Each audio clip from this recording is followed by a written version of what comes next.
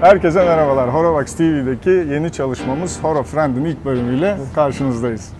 Horobox Inside üyelerinin farklı markalardan seçtiğimiz yeni ve özel modelleri günlük hayatlarında kısa bir süre denedikten sonra tecrübelerini bizimle paylaşacağı röportaj serimizin ilkinde konuğumuz sevgili dostum Doktor Cem Hamidi. Hoş geldin Cem. Merhaba abi, nasılsın? Sağ ol, teşekkürler. Sen? Ben de iyiyim, çok kısa teşekkürler. Kısa bir ara vardı, kısa bir tatili vardı. Nasıl değerlendirdin onu? Güzel, yurt dışındaydık, bir kongredeydim. Hatta orada da birazcık deneyimleme imkanım oldu. Evet. Bu arada tabii kendisi İsviçre saatçiliğinin önemli lider markalarından IWC'nin bu yılki SIHH fuarında tanıttığı Timezoner Spitfire modelini yaklaşık bir hafta kullandı. Ve şimdi doğru, deneyimlerini bizle paylaşmak için Horobox TV kameralarının karşısına getirdik. Şimdi öncelikle çelik kasa, siyah kadran, siyah bezel ve yeşil tekstil kayış. Yani bu senin tarzınla ne kadar uyumlu? Yani neler hissettin bunu kullanırken bir an? Aslında tam da benim tarzımı yansıtan şeyler. Tam denk geldi diyorsun. Tekstil biraz daha sporu çağrıştırıyor. Evet. Ben günlük hayatta da yeşili falan giymeyi çok severim. Hatta şu anda da pantolonum yeşil. Yani şeyle uyumlu olsun diye değil. Gerçekten çok seviyorum.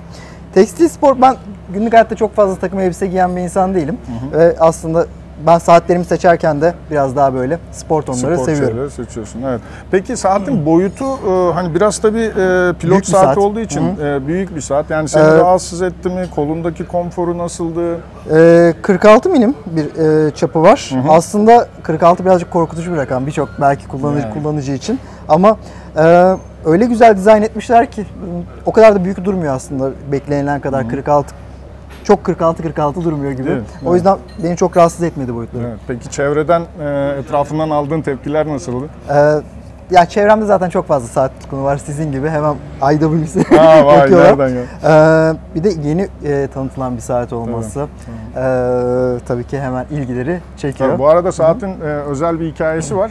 The longest flight diye, yani en uzun uçuş. Evet, iki tane pilota değil mi sponsorluk veriyor IWC. Eski Spitfire uçağıyla birlikte dünyayı dolaşacaklar.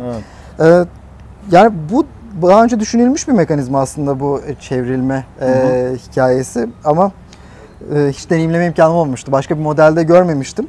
Dediğim gibi ben bu saatte size belki şu anda söylüyorum. Belki yurt dışına çıktım bu saatte. Eyvah, yakalandık.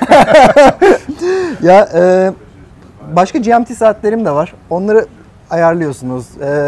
Biraz daha uzun bir süreci var ama şurada sadece tek bir hareketle belki pilotlar için tabii ki çok kolay bir şey. Sonuçta bu pilot saati.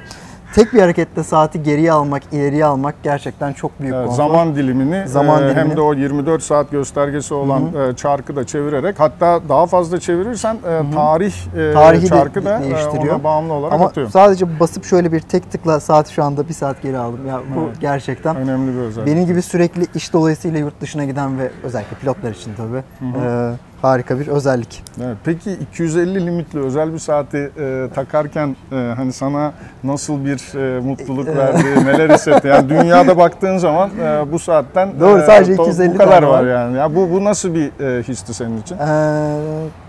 Bu luxury dünyasında tabii çok yapılan bir şey. Kendinizi özel hissetmeniz için, yani bundan çok piyasada, ortalıkta göremeyeceğimiz bir model. 250 limitli olmasının dışında bu gerçekten çok güzel bir saat. Severek kullandım. Keşke olsa da alsam dediğim. Hatta alabilirsin canım bu arada, yani öyle bir şansımız mevcut. Gerçekten doğru bir modele yapmışlar. Bu seride 2 tane daha model var. Bir kronografı var, bir de biraz daha sade bir modeli var. 3 model tanıtmışlar. Bence doğru bir seriye 250 çalışmışlar. Ben normalde bu kadar büyük pilot saatlerini çok sevmiyorum. O brightening'leri falan da çok böyle yazı mekanizma geliyor. Ama bu kadar sadelikle aslında Spitfire'ın önceki modelleri biraz daha lifestyle. Belki bunu biraz daha komplike hale getirmişler. Eski modeller 2000'lerdeki üretilenler değil mi?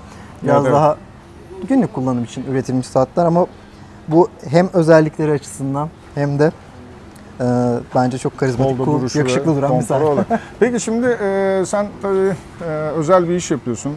Sağlıkla ilgili doktorsun. Her ne kadar bu hani estetik doktorsun. İş hayatında çalışırken çevrendeki insanlarla, yani sadece bu saatten bahsetmiyorum. Yani saat bir aksesuar olarak senin hayatının neresinde? Yani senin için ne kadar önem taşıyor? Birçok aslında böyle dijitalleşmeye döndüğümüz çağda hala analog hobileri böyle bu terimi kullanabilirim bence. Analog Tabii, hobileri mekanik devam yani ettiren. bir şekilde. Mekanik, belki klasik fotoğraf çekmek, telefonla değildi. Ya da bir viski pro biriktirmek, plaktan müzik dinlemek, saat, bunların hepsi yakın zevkler birbirlerine. Ya bunları çok seven bir kesim var ya da tamamen dijital, işte sadece telefondan müzik dinleyip belki bir hi-fi müzik sisteminden değil de telefon, dediğim gibi telefon örnekleri. Biraz daha analog kısımda kalmayı, o retro kısımda kalmayı seviyorum. Benim için saat tabii olmazsa olmaz. Olmaz. Peki bundan sonra bir saat almaya kalksan, yani hedefte yani marka vermeyelim de, yani nasıl bir özellik bekliyorsun saatten? Yani senin Cem'in de güzel saatleri var bu arada, ben biliyorum, ama nasıl bir ekleme yapacaksın bundan sonra koleksiyonuna?